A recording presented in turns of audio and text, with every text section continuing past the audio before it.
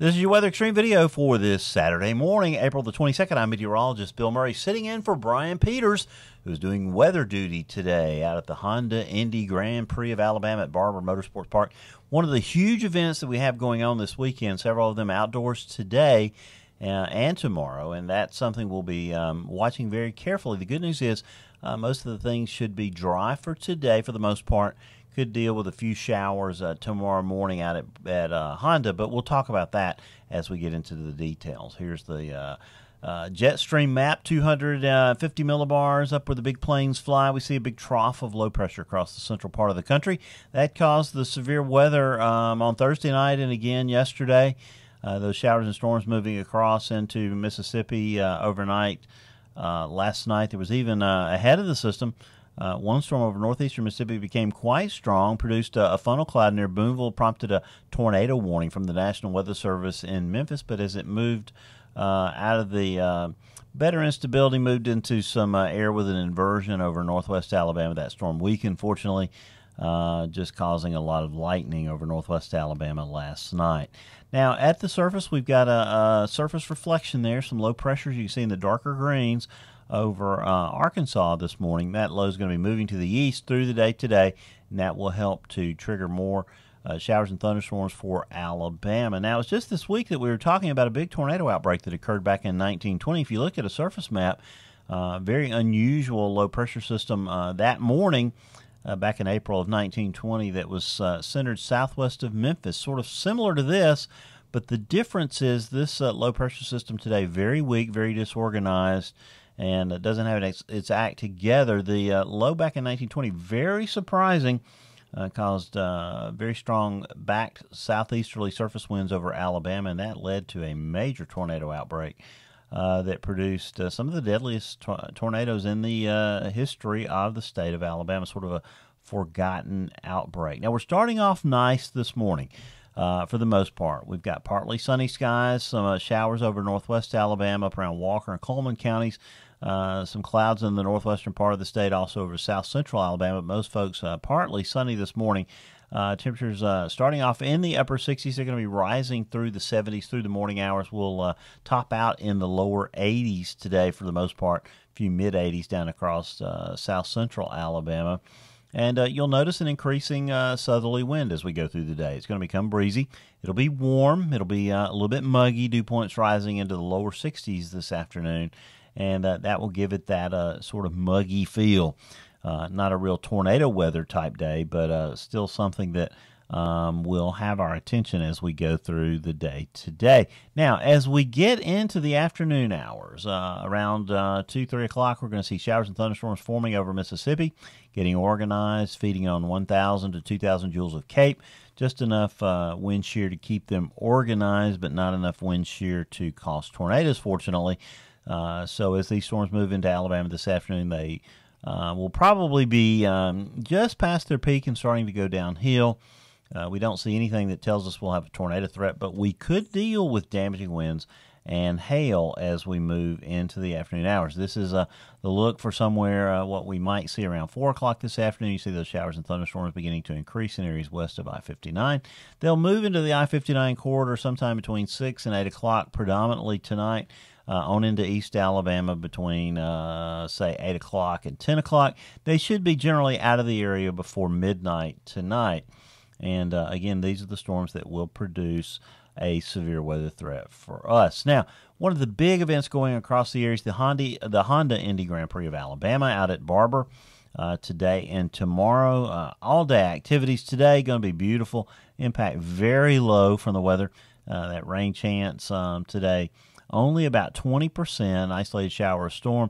Line of showers and thunderstorms moving in late. That could cause maybe a shower for the later afternoon activities. Everything over by 6:30 today at the track. So we should get most of the racing in out at the beautiful Barber Motorsports Park east of Birmingham. Now, as we head into tomorrow, those showers and storms move through the area tonight. We could see a few sprinkles, maybe a little light shower tomorrow, especially for the morning events. They start off around 8:30.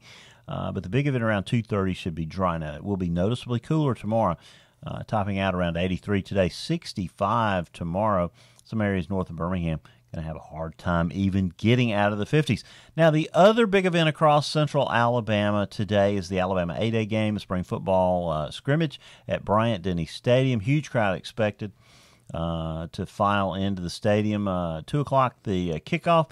Becoming cloudy during the game. Warm with temperatures in the upper 70s to lower 80s. You'll notice a breezy south wind, 10 to 15 miles an hour, occasionally a little gustier than that. Should be completely dry during the second half. Could see a chance of second half storm, but data overnight indicating that we probably will be good. Get the game in, get you back to your cars. Now, of course, James Spann will be the official chief meteorologist at the game, and he'll be in constant contact with school officials. And if severe weather does come in a little early, of course, James and the team there will have a complete handle on it. Now, we mentioned cooler temperatures as we head into the second half of the weekend. We'll be around 65 on Sunday. These are GFS numbers. Will be only around 50 degrees Monday morning. A lot of spots in the 40s on Monday morning. It will be even a little cooler on Tuesday, probably lower 40s. But you'll see a nice warm-up returning. Probably see 70s on Monday, I would think, lower 70s. I doubt we're still in the 60s on Monday, but we'll see how that goes. And then we'll be back in the 80s very quickly as the air mass moderates. Lows will be climbing up back to around 60 degrees by Thursday. And as we head into the weekend, more mild temperatures in store. Hopefully a little bit of rain coming our way. We really, really need it. 16 days without precipitation. We'll probably pick up a half inch to around an inch of rain from the system today. And it looks like next weekend may deliver about another half inch to 1 inch. We really need more than that. This is a time of the year we need to be making hay in the rainfall department. But we'll see how that goes. If you're heading to the beach this week, what a great week to do it. Some showers late today and tomorrow. A little bit cooler for tomorrow night into early Monday. The rest of the week will be right around 80 degrees, highs in the upper 70s to lower 80s. Lows at night will be back around 60 degrees. Now look at that water temperature. Dauphin Island Sea Lab, the water temperature late yesterday, 78 degrees. Gulf of Mexico, very warm.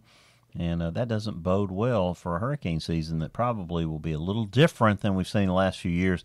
An El Nino developing, and that could mean more close-in development and could favor a Gulf of Mexico hurricane this season when, of course, you don't really know till you get there, but it only takes one. Looking across the country, some folks having good luck in the drought department. That's California, northern part of California especially. The Northern Sierra now has recorded the wettest water season ever. The water year goes from October 1st to September 30th. They've already got 92.5 inches of rain or liquid equivalent out there, and that bests the total for any total season, which is 88.5 inches from the 1982 to 1983 water season. Now, they probably will get another 6 inches of liquid equivalent between now and September 30th, and so they could break the century mark. Wouldn't that be outstanding? Now, for us here in Alabama, in the Southeast, unfortunately, the news is not so good. The Climate Prediction Center issuing their seasonal drought outlook for the U.S., for the period from the end of April till the end of July.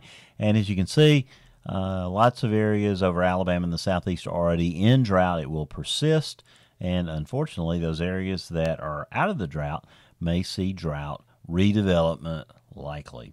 So go have fun today, but keep a weather eye to the sky, especially late this afternoon. Make sure that you review your severe weather safety plan. Also, make sure that you have a way to get warnings. Stay close to the blog throughout the day because Scott Martin and I will have frequent updates throughout the day, the very latest weather information. Those warnings will be coming straight to the blog immediately within a matter of seconds from the National Weather Service. And we'll be keeping you posted throughout the afternoon and into the overnight hours. That's your Weather Xtreme video for this Saturday, April 22nd. I'll be back tomorrow again for your weather video for the 23rd, since Brian will be out at Honda once again tomorrow. So it'll be my pleasure to be back and deliver the weather forecast to you one more time this weekend. So until we talk again tomorrow, have a great time today and enjoy life.